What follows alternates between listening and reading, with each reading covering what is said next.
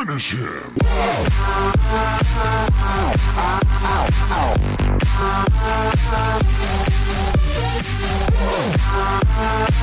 What's up, guys? This is Seb and Zach. Hello. From the Infamous Brands. And today, we're going to do our top 10 best games of 2014. Quick thing, you probably haven't heard of me, but I'm Seb. I was in that one GTA video. And now I'm doing this. So, let's go, Zach, if you will. Alright. At number 5 is Middle-earth: Shadow of Mordor. This game is a really good game. This is a pretty good game. It's based on J.R. Tolkien's Lord of the Rings franchise. Well, it's set in the same universe. We thought, well, I think personally that it has pretty good graphics, especially even when it got ported to last gen consoles. Still is amazing graphics, yeah. Yeah. I thought it had a good plot. I mean, what do you think of the plot? Yeah, the plot was pretty good as well. That's why it made it onto this list, of course. We ain't spoiling shit though, bitches. Go play it for yourselves. And it takes pretty good. It takes the best elements out of other games, like the stealth mechanics and parkour from Assassin's Creed, and some of the it is really in the fight style of like Arkham. That's how the combat felt to me. Yeah, So, yeah, definitely. You got any other words on it? No, you pretty much covered it. In overall, it's just brutal, and that's what make it fun. Brutal. At number 4, we have the king of RPGs this year, Dragon Age Inquisition. Now, originally, I thought Dragon Age Inquisition was gonna be a piece of shit because EA and they're pieces of shit. How EA is somewhat notorious for taking really good series and making them total shit. That is true. I literally can't express enough how much I fucking hate EA. I think most people hate him. Like, it's just. Yeah, I feel that this game not only proves to be the king of RPGs in 2014, it also proves to us that BioWare is not dead within the corporate stomach of EA. Yeah. So, and it shows because it has a good loot system, good plot, and the campaign was really long. Well, not campaign, sorry, but it was really long. Like, it really does feel like a really good RPG because the campaign is really, really, really fucking long. And that's what most RPGs are, right? That's what makes or breaks an RPG for me. Like, for example, let's take any random RPG. Of course, I'm gonna say Pokemon. I like Pokemon because it just generally has a long story that I can complete really fucking quickly, but that's really not the case for Dragon Age. Dragon Age took me, personally, a really fucking long time to finish, and that's what I liked about it. How I wasn't playing that game for just 2 days, and then I got bored. Yep, definitely. Coming in at number 3 is Dark Souls 2.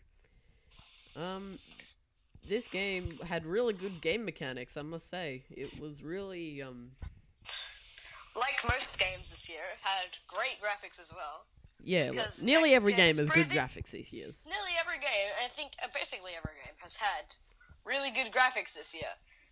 Because next gen, and people are finally finally giving up Gen 7 and focusing on Gen 8. Which is what they should be doing. I feel like Dark Souls took everything that was good about the original Dark Souls and then made it better. I feel that this is truly a sequel done right. This is definitely a sequel done right. Which is something you honestly don't see that much. I can only I could probably list out some of the sequels that I think have been done right on one hand with fingers to spare. That would be Dark Souls 2, Bayonetta 2, and probably also Borderlands 2. Halo 2 was also even better. Halo 2 also makes this list.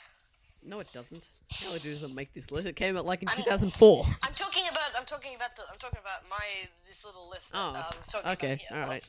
Sequels done right. But coming in at number 2, anyone feel the irony? No? Okay. This was South Park: The Stick of Truth. This was great to me because I played this game. We got a good South Park game. Jesus fucking Christ, was I waiting a long time for a good South Park game. I didn't think this would make it. I didn't think this would be good, but when I played it, I kept playing it and playing it and playing it. That's how good it was.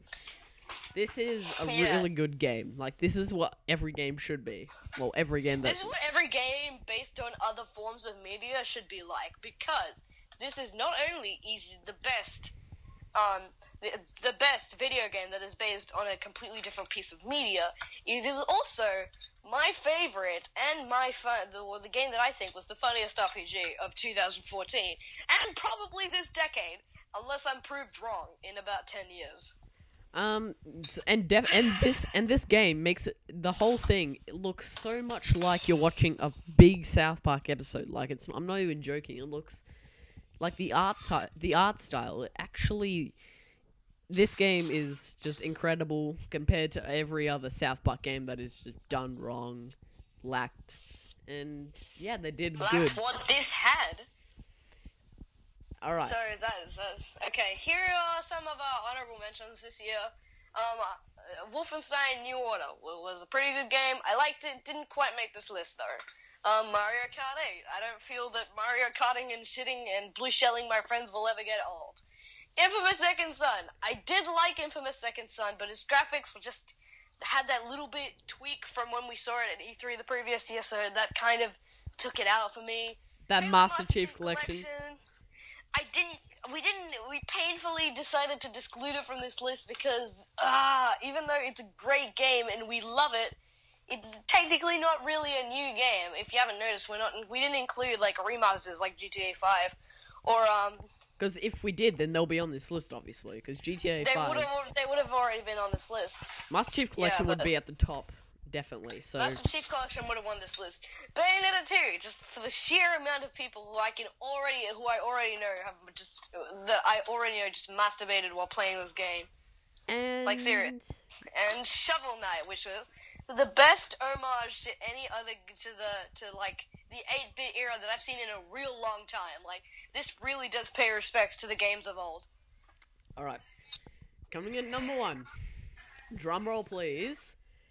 Is Sunset Overdrive. Now, before you get mad at us, we did flip a coin.